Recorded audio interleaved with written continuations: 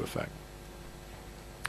Simon. So hi, Yeah. I represent Positive Money, and we're an organisation, an NGO, trying to do research and campaigns to reform the money and banking system so it's fairer, more democratic and sustainable.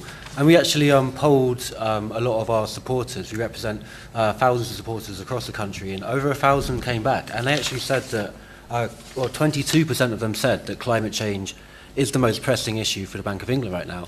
35% said inequality, 19% said risk of a financial crash, 13% high private debt, 9% high house prices, 1% inflation, etc., etc. Shows you what a good job we're doing on inflation. But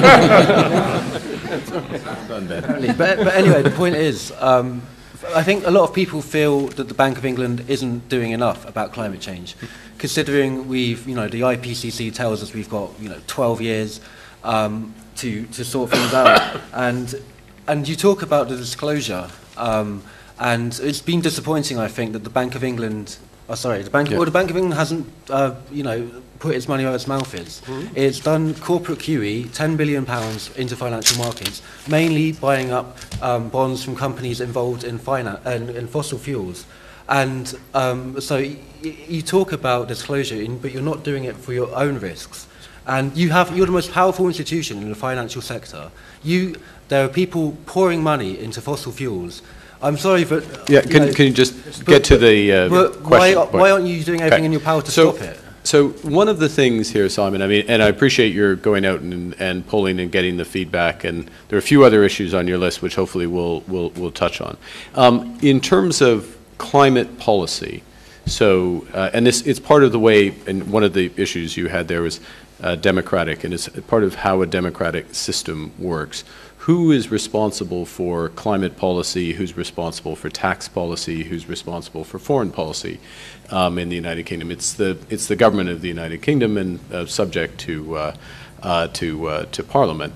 And so we have very specific responsibilities that are given to us by governments, and our responsibilities are the thing that your poll is least worried about: monetary stability, inflation being low, stable, predictable, and the health of the financial system.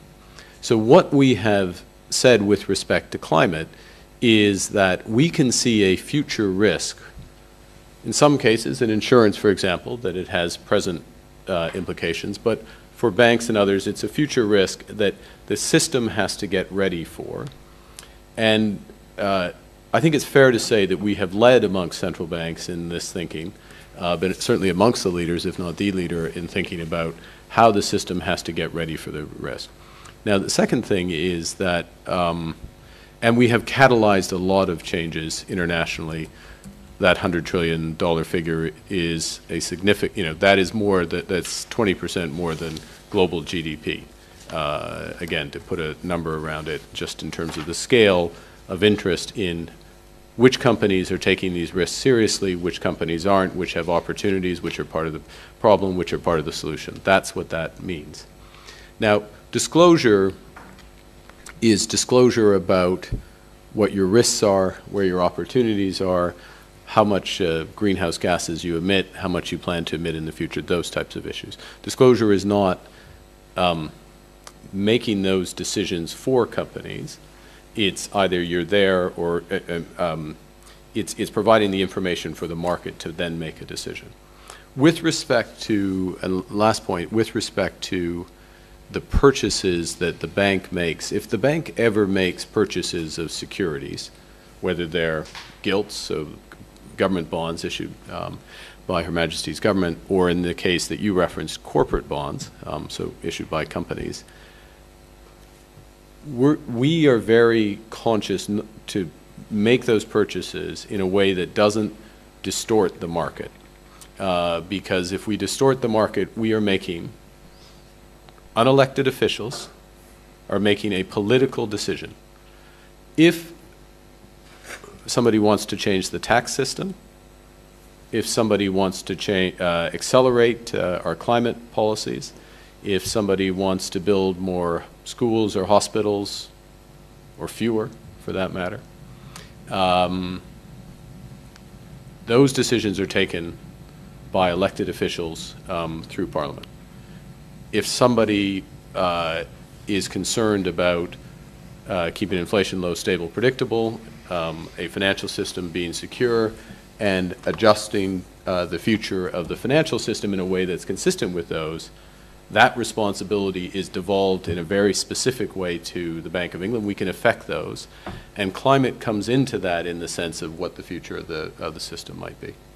And just, do you mind if I add very quickly that, Mark, which is Yeah. just to say, remember that decision on that aspect of QE, equally, I mean, that was by a committee of people, the Monetary Policy Committee, that is directly accountable to Parliament. And that committee, on which the Governor and I sit, and they thought, considered that very carefully. And it was very clear that everyone on that committee, including the 4 external members, who have no business but to account to Parliament on these questions, that is their only reporting line, they don't work for the Bank of England, were very clear that it was very important that we should step back and buy what the market was, rather than skewing decisions this way and that. And that is their primary responsibility. It is, it is monetary policy is their responsibility. Yeah. Their responsibility is to hit the inflation target, nothing else.